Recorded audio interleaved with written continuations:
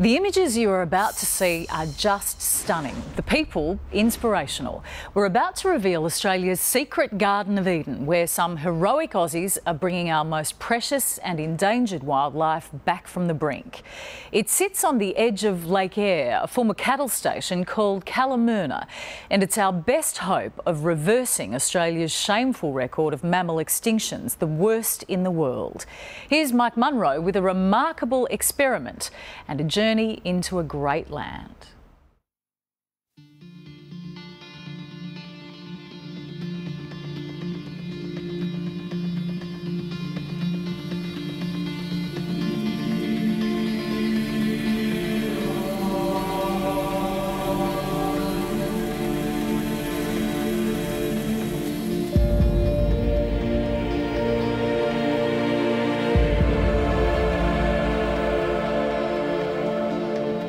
This is the biggest privately owned, protected piece of land in the nation. Kalamurina is 7,000 square kilometres huge. In the heart of Australia, it sits along the northern edge of Lake Eyre, now almost full to the brim for the first time in a generation.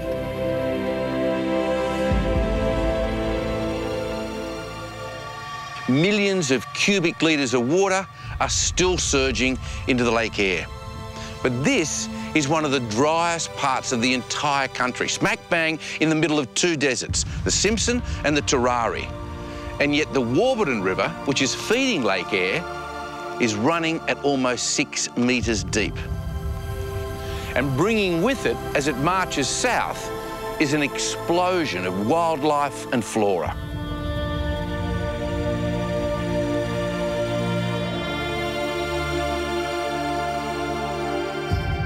A few years ago, all of this was dry. Now you've got beautiful vegetation, the lignum's thickened up, you're getting the coolabars recruiting, you've got complex, rich habitat. Perfect for the wildlife. Beautiful, it's spectacular. Desert on one side, desert on the other, and that oasis in the middle. But to sustain that, we're going to have to manage this country really well over the next few years. And make the most of the water that we have. That's right. If we want to lock in the benefits of the ecological boom that these waters have brought us, we're going to have to control the feral animals for a start. Atticus Fleming is not only vet and conservationist for the Australian Wildlife Conservancy, but also chief executive of its 22 properties around Australia, including Kalamurina. Right now, it's as full as it's been for 40 years. Is that right? So it's pretty amazing. He and his small team have a single-minded goal: to rebuild Australia's native wildlife and flora. Well, I think it's important for all Australians to understand there's a crisis, that we're losing our wildlife. So if people want their children and their grandchildren to be able to see a bilby, to see the grass wrens here at Kalamurina, to see the bird life that we've seen along the river, if we want that to be sustained, if we want the next generation to be able to enjoy that, we've got to act now. Look at this. It's almost surreal, isn't it? I mean, it's beautiful, and it's just starting to come to life. And we've seen 2 or 3 species of duck here this morning, Australian shell duck. Are these down here? At places like Kalamurina, we're removing feral animals. In the last 12 months, we've removed over 300 camels. So that's a very basic, practical example. Donkeys too. And donkeys too. At our Western New South Wales property, we've created the largest fox and cat-free area on mainland Australia. An island off the West Australian coast, we've removed all of the cats. That's the 3rd largest island in the world from which cats have been eradicated. This is like the global epicentre of mammal extinctions. So our mission is to save Australia's wildlife. Kalamurina is a huge living experiment. If it succeeds, it'll not only save species on the edge of extinction, but see them thrive once again. Dotted around the property are motion-sensitive cameras recording wildlife activity. And as dusk turns to night, harmless traps, which have been set during the day, are checked by his team. It's a virtual menagerie up here. Yeah, a lot of activity at night. So what do we got here, guys? This is a dusky hopping mouse. It's one of the species that we have here on Kalamurina. And how endangered? It's on the threatened species list. So what do you do now? We're going to release it.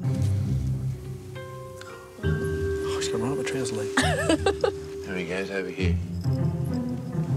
The infrared motion cameras monitor numbers at night. Mind you, some, like the dingo, are less than impressed by man invading their nightlife.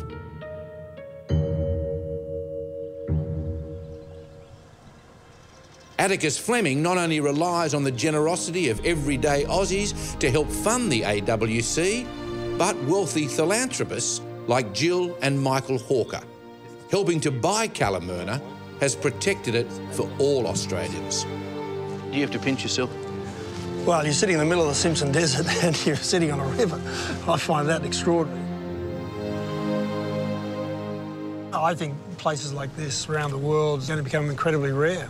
And the global population is expected to go from 6 to 9 billion. This is one of the few places in the world where you can still grab a large chunk of land and do something with it.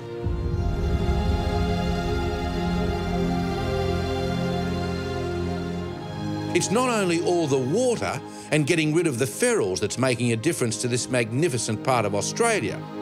It's also efficient fire management and the fact that there's no grazing whatsoever on this 670,000 hectare property that's allowing wildflowers to blossom, as well as the iconic coolabah tree. Here, Matt, here's a sign that things are changing. Now that we've removed the cattle and getting on top of the feral herbivores, you can see it's sprouting. So for the first time in a generation, we're really getting coolabah recruitment through here. So it's like a bonsai coolabah. It is, it is. I feel like a schooner. One of the key changes we've made here is to remove cattle. So this is the only stretch of the Warburton River, the most important river associated with Lake Eyre, and this is the only stretch of the river that doesn't have cattle grazing.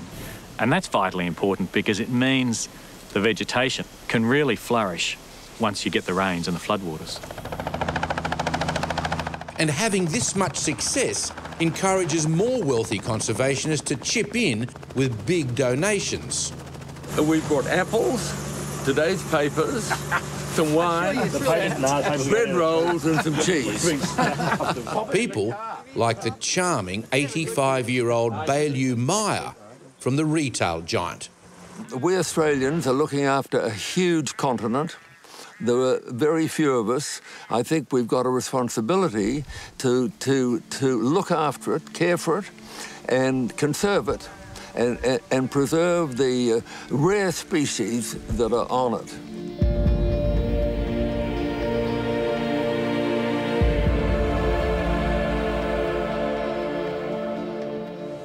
The only way to save Australia's wildlife is to take action on the ground.